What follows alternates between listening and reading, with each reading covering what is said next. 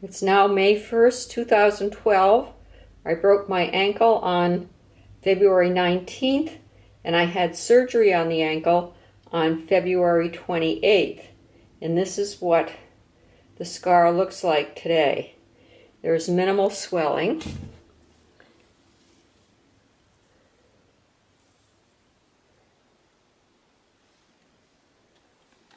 You can compare my left foot to my right foot, and you can see that there's not that much difference. I don't have the most beautiful ankles in the world anyway, and I also broke this right ankle many years ago,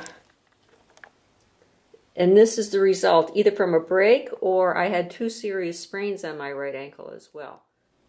You can see that there's some swelling on my left ankle, and this is the comparison of my right ankle. It also had some injuries, but it wasn't broken recently.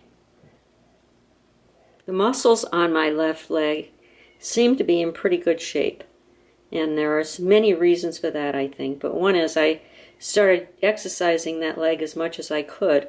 I only was in a cast that immobilized the leg for 2 weeks plus 9 days. So that's a little more than 3 weeks. And for the last 5 weeks, I've had a removable boot. After the cast came off, and it wasn't a walking cast, I had to use crutches and a scooter, I then, for 4 weeks, had this big black boot to walk around in. In the last couple of weeks that I was wearing this boot, I started putting pretty much my full weight on it. And the first day I did, I was so confident that I was in good shape that I overdid it.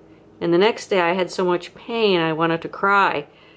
And I found out later that that's normal, that once you start using a leg that was broken the way mine was, the first time you walk on it, you should take it a little bit more easily than I did, because I think I had more pain than necessary. I think there will be pain anyway, but I think you really probably need to work up to putting your full weight on a formerly broken or a healing broken bone.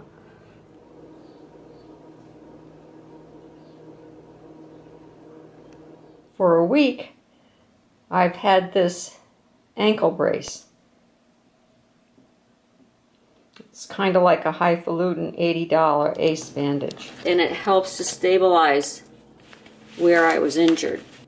The only thing I don't like about it is that it's very smooth and shiny on the sole of my foot, so when I walk around the house on these wooden floors, it's a little bit slippery.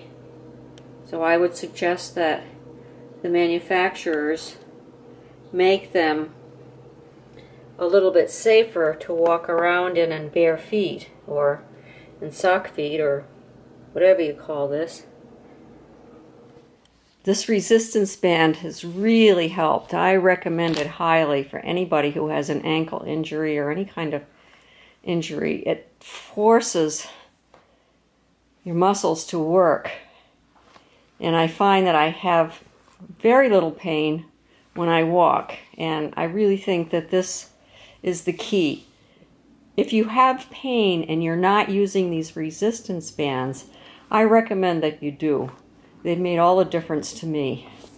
In a couple of weeks, I'll be taking long walks in beautiful places, and I want to be in tip-top shape. So you can be sure that I'm using these resistance bands.